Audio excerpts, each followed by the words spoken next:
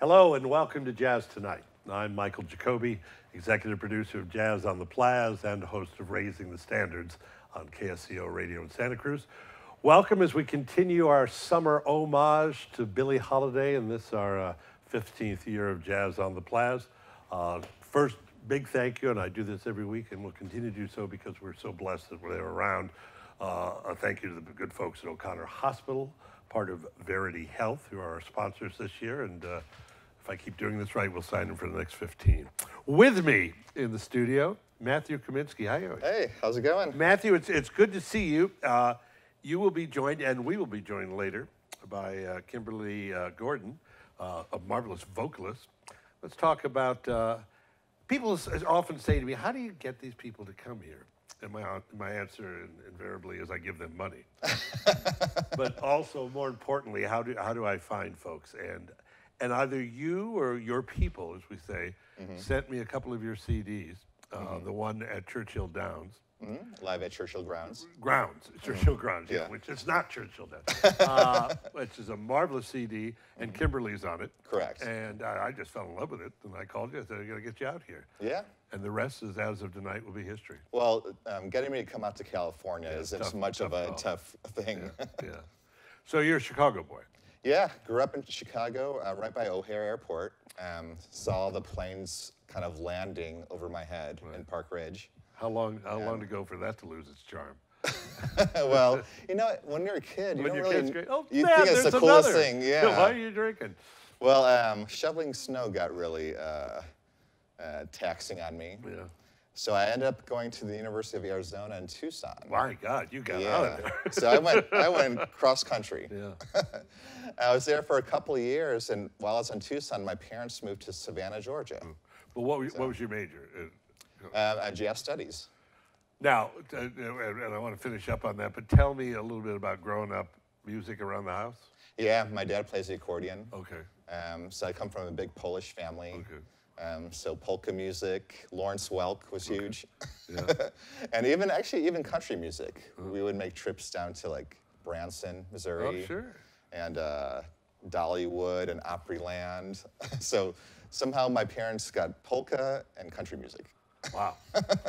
Quite a culture shock. Yeah. And then how did you come across the B3? Actually, I started playing the organ when I was 5. Okay. I'm not too sure why my dad didn't start me on the accordion since he played. But he was, like I said, he was a big Lawrence Welk fan, so he wanted me to play that kind of Lawrence Welk style of organ playing. Yeah. And there's a girl named Ethel Smith who is they call it the Latin from Manhattan. Okay. And I was playing that kind of almost theater/pop organ style when I first learned. You know, I throw out that model number casually. The B3, of course, is a legendary instrument. Give me a 30-second overview of what makes it different from your usual keyboard or organ the group would play. Well, the B3 has mechanical tone wheels. So you have 2 spinning kind of wheels going right next to each other, and they produce a hum. And it was supposed to be meant to emulate a pipe organ, but somehow it kind of created its own little sound. And actually, Lawrence Hammond, the inventor, was a clockmaker. And the same parts of the clock that were spinning around were the same parts that make the tones of the tone wheel generator for the Hammond organ. Now, obviously, this is because of the keyboard aspect. There's a similarity between that and an accordion, but you add the horizontal move. Yeah, the horizontal, right? You got pedals by your feet. Oh, I didn't know that. Yeah. Okay. So it's almost like you're a percussionist in a way. You're doing, one foot's usually on a volume pedal, your left foot's doing the pedals, and you got 2 hands going at the same time. Now, you play piano as well? Yeah, play piano as well. Unfortunately, in the college music programs, there aren't many jazz organ studies programs in the country, so I had to go through the piano routes, but still played organ throughout. We had Booker T here last year. Oh, that's wonderful. Which was marvelous. And you got, I guess, Joey DeFrancisco. Give me another couple big names. Tony Monaco. Jimmy Smith was pretty much the inventor of this style that we play. All right. And then a lot of the old timers like Jimmy McGriff, Jackie McDuff, Groove Holmes. So it's a wonderful sound. And I mean, it really is it's a swinging sound, which is It can cool. be. It can be. Yeah. Yeah. Or you could take it way out. There was a gentleman, Larry Young, who played with Tony Williams and played with John McLaughlin, and he really took the sounds of the Hammond organ out there. But I like the more swinging version. All right, the gorilla in the room, if you will, when it comes to playing organ, is you do this for a living as well. I do. You are the organist for the Atlanta Braves. Yeah, this is my 9th year. Now, for how Atlanta did that Braves. all come together? Dumb luck. Yeah. Really, I was teaching an adult organ student, and he It wasn't Chipper Jones, right? It wasn't Chipper Jones, no. Okay. But he happened to know the guy who was in charge of hiring an organist for the Atlanta Braves. Prior to him asking me, they hadn't had one for 6 years. And they didn't put any feelers out, they didn't put any audition things out. He just asked me if I was interested. I said yes. He called his friend called his boss. I had an interview within a week of being asked without even thinking about it. So, Now, there was a time when every team had an organist, and now I would guess much less. It's about half. It's about half the yeah. teams, because the rest are on CD or something. Well, all teams have a combination of MP3s really these days, and organ. So I don't think any team has just organ. Wrigley, I think, was the last one to kind of hold out on that, but they're starting to have pre-recorded music as well. Now, how much leeway do you have as an organist? Tell the story why the Giants fans. So for you Giants fans, of course, when Kung Fu Panda was here, Yeah. I would play everyone's Kung Fu fighting. But I know that the San Francisco Giants press, I guess his name is Andrew Baggerly, he loved it when I played Puff the Magic Dragon for Tim Lincecum. And I'll let you guess why Yeah, I may that's have so played that song for him. Is that your call, though? Well, a lot of it is through my Twitter page. Do you have So a playlist? I do but put a not playlist. not from management, or do you? From management? No. Okay. So No. So they leave it up to me to come up with a song, Okay. as long as it pertains to the batter coming up. Okay. And I throw it out to Twitter. I have a Twitter page at Braves Organist, and people will send me all sorts of suggestions, and I play the one either. Give me one of your favorites. Well, actually, one I'm known for in Atlanta is playing Camptown Races for Lucas Duda. Well, that's good. And the reason why, number one, it's simple. That's good. But the reason why people love that one is because I love it when the crowd participates. So I'll start playing that song and I'll stop in the Duda part. So I had, one time I had, 20, 30,000 people singing Duda, Duda. And I think sometimes it may get into the player's head, but I don't know. Now, does Atlanta have a traditional song like, Sinatra, New York, or Neil Diamond, Sweet Caroline in Boston? Not a traditional song, but do you know what this is? Well, it's incredibly rude for one. No, it's the Redskins, isn't it? We borrowed their logo. We borrowed the Florida State Seminoles chop. Chop, which is a tomahawk chop. And they called it tomahawk chop. And the reason why was Now, is that when Ted owned the team? That was when Ted owned the team. I'm sure that made for some nice dinner conversation when he was married to Jane Fonda. Going, well, he had it was Deion Sanders actually. Yeah. Deion Sanders went to Florida State, and the previous organist prior to me started playing the chop whenever he would come up to bat, and it really caught on. So actually, well, unfortunately or fortunately, the way you look at it, I don't get to play it. They actually, they prefer the marching band pre-recorded version of the chop.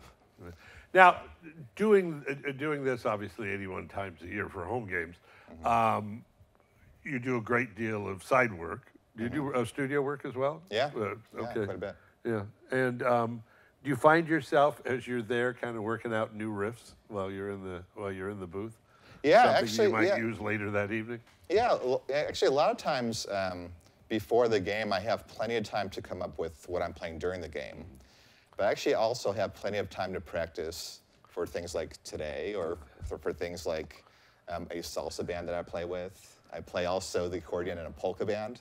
So I wear the Boondhosen. I'm not sure what the proper metaphor is for the number of hats that you wear, but Yeah, on any given day, you could be salsa, you could be polka, you could be jazz, you could be swing, you could be blues. It's a little confusing. Well, in Atlanta, you know, there's so many different avenues you could go in music. And I actually also play in a Western swing / cowboy group called Back in the Saddle. Now, one of the guys who's with you tonight, and we always make this disclaimer because by the time you folks see this, tonight would have been a couple of weeks ago or last week. Bruce Foreman is with you. He's an old buddy of mine from Monterey Carmel area, and he had Cowboy Bop. Yeah, Cow Bop. Cow Bop, yeah. And his band is amazing. And actually, this will be my first time playing with Bruce, so I'm really looking forward to that. Okay, so just quickly tell the folks who you had that they may have missed, and or who they enjoyed. Well, on this particular evening, I've got Bruce Foreman on guitar, and actually I have an LP record from 1982 that I brought for him to sign. Oh, cool. So I've got Leon Joyce Jr. on drums, and he's actually a little bit of a Chicago connection. He worked in Chicago for a long time. I've got Lyle Link on saxophone, local San Francisco saxophonist, and Kimberly Gordon. Kimberly Gordon, is she in town? I'm delighted to hear that. And we'll talk to her in just a second. Matthew, delighted that you're here. You were going to knock them dead. And for the folks at home that didn't see it, kick yourself because you should have been out here. Thank you, my friend. Thank you so much. We're going to take a little break here from the folks at O'Connor Hospital, part of Verity Health. And also let me take a moment while we still have time. We need you to help support jazz. And not the least of ways is to buy a couple of tickets to the gala, which is coming up on July 25th with Herb Alpert and Lanny Hall. Or take a minute to invest in a jazz card, buy tickets for the raffle, and help keep jazz alive. We'll be back to Jazz Tonight in just a moment. At O'Connor Hospital, we're restoring health together. Step by step, together. Because care is better together. O'Connor, together in health. At O'Connor Hospital, we're shortening your wait time. Because in an emergency, every minute counts. This is our commitment to you. O'Connor Hospital, together in health. Welcome back to Jazz Tonight. Michael Jacobi with you as we continue our conversation about Matthew Kaminski's show, which is this evening. For those of you watching, it was last week. With me in the studio, a lot of people say, what happened to Elizabeth Taylor's wardrobe from Cleopatra? Well, this is it. And I love the look. Kimberly Gordon, how are you, my dear? I'm great, thank you. Delighted to have you here. It's wonderful to be here. You are the lady singer. I am. And you have been described by no less than the iconic Kurt Elling as the real deal. Yes. That is literally praise from Jazz Caesar. It is, yeah. We go back to our early days in Chicago. Yeah. And I still have the first business card he gave me when he came and sat in on my gig at the Bop Shop. What an interesting guy. Branford Marsalis is a friend of mine, and we play a lot of golf together. But I caught him for the first time I've seen Branford, but the first time with Kurt Elling at the Quamba. And what a terrific, he's the vocalese, kind of not unlike our friend Giacomo Gates, but also I love Giacomo. Very interesting lyrics. It's the kind of thing that demands your attention. Oh, Kurt he really reinvented the whole genre of jazz and poetry, and he's really made his way. I love him. My good buddy. Did you and Matthew know each other in Chicago? He came out to a wonderful gig that I used to do. I was the house vocalist for 10 years at the Green Mill Lounge in historic uptown Chicago. And I played with an organist on the original Al Capone stage with Chris Foreman. And here comes this young guy who wants to sit in. And so we worked it out. He came and he sat in, and he heard me along with Chris, who he was there to see. Yeah. I was the extra. And we just became instant friends and musical pals, and he became a fan and said, would you ever like to come down to Atlanta and perform? I said, yes, of course. So it took a couple years, but I finally went down there, and now he brings me down once or twice a year, and then we recorded the album live at Churchill Grounds last year. So, it's interesting. The jazz business and the music business, there are so many things that have changed over the years, be it from publishing to record labels to doing your own production. One thing that hasn't changed is the road, and it's very interesting, is that you were out with Wynton Marsalis.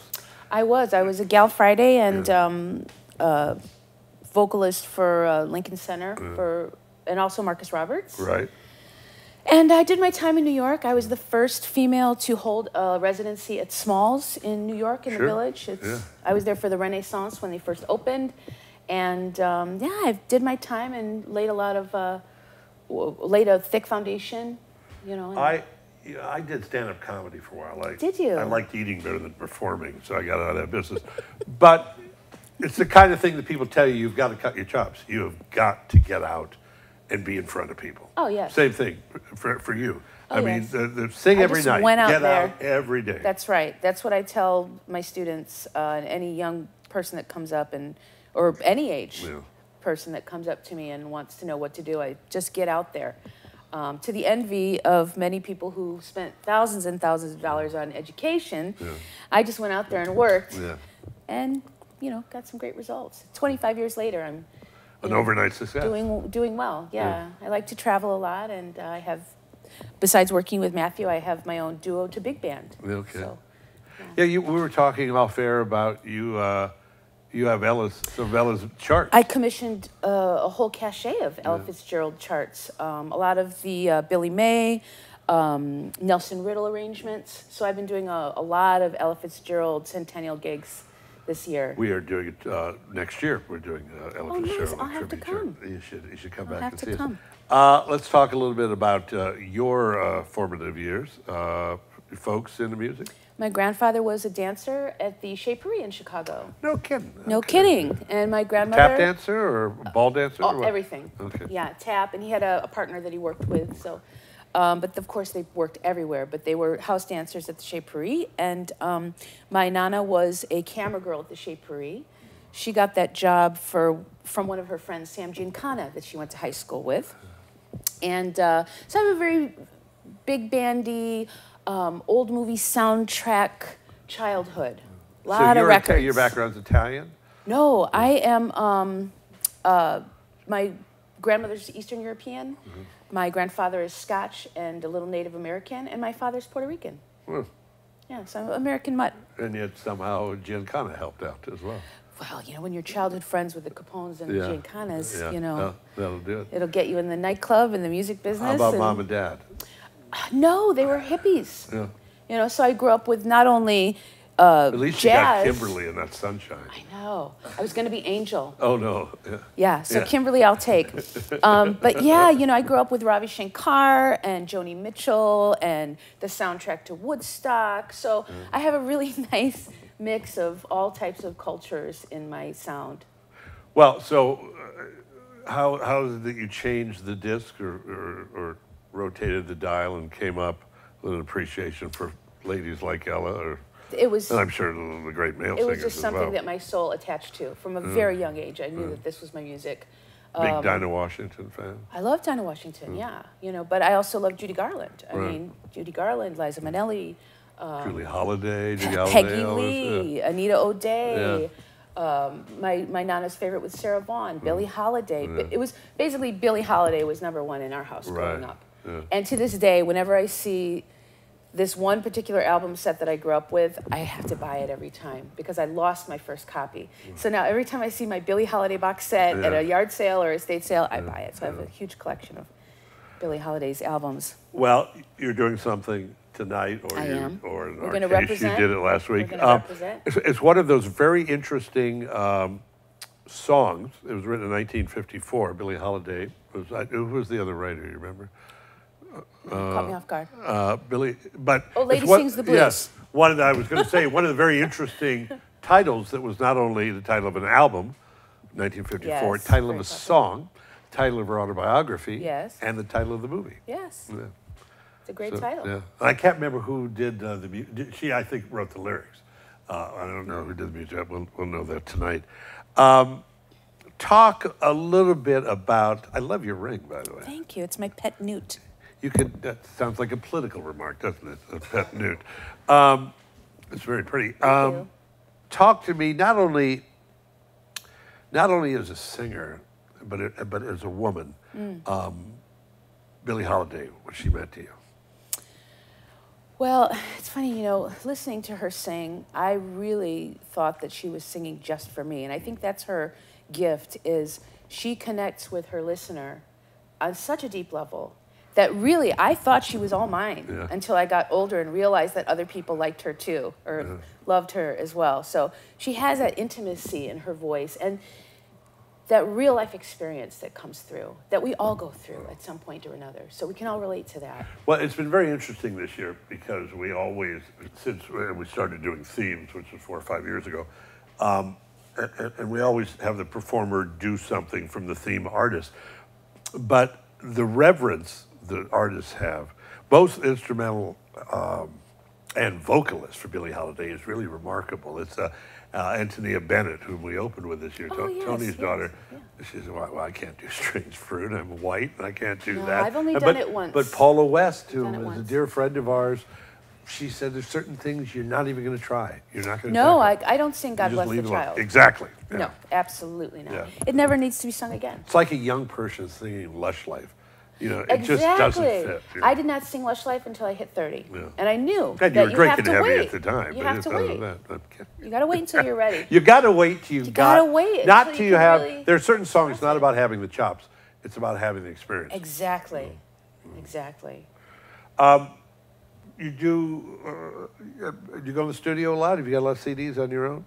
I do have a few. My last one was my organ trio called Sunday, representing the Sunday nights I did at the Green Mill for 10 years. Chris Foreman on organ, who was Matthew's so is that idol, a totally different mindset than playing with a pianist? It is, and you know, the organ really speaks to me. I met Chris 23 years ago when I was a singing waitress at the Underground Wonder Bar in Chicago, and we met. He's without sight. He was stumbling up the aisle. Well, Marcus as well, isn't he? Yes, he is. Okay. Yeah, Marcus Roberts. I wasn't his left-hand man, right. but with Chris, I saw him, and I automatically went up to him and offered him my elbow, and he was so impressed with the fact that I did it the correct way, because a lot of people will grab the sightless and grab them and walk them. You're not supposed to do that. You give them your arm. So we clicked right away, and he said, Kim, you have a lot of blind friends? I said, no, but I've got you're one my more. first one. Yeah. And he sat in that night. I sang with him, and we were attached at the hip ever since. We did piano, we did organ, and then when I finally did rent the organ, I used to pay $220 when I was making $60 on a gig to rent the organ and tip the organ delivery guy, because I felt so strongly about that sound. When I heard that organ and Chris and I together, it just pumps right through you. And I just knew that that was my music. And nobody was doing it on the north side. It had been on the south side for years, but had sort of found a quiet place. And the decline of the nightclubs and the south side scene really put the organ at risk, or live organ music. So I kind of was one of those first people to bring it back, and especially vocalists with organ. Nobody was doing that. I was the first one to bring that back. We got just a couple of minutes left. Real quickly, bucket list. What do you have on your list to maybe record or do? Oh, gosh, that's a great question. I'd say live at Smalls would be my ideal, to go back home. To go back Smalls home in New York, That would be neat. Do a live album there. That would be neat. A joy to see you. Thank you for coming out. It's Such nice a pleasure. to meet a fellow Chicago traveler. And yeah, thank you so much for having me. We are very much looking forward to it, and we really enjoyed it, by the way. Kimberly Gordon, thank you. Thank you. That is Kimberly Gordon and Matthew Kaminski for Jazz on the Plazz. We are so delighted that they're in town. It's going to be a great evening. Look forward next week to our good friend Nicholas Beard with Full Spectrum Jazz.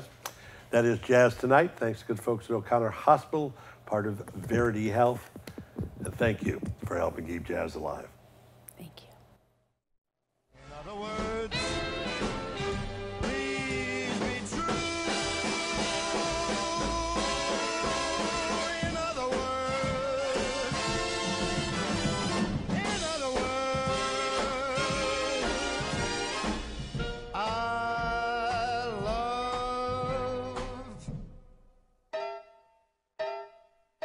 You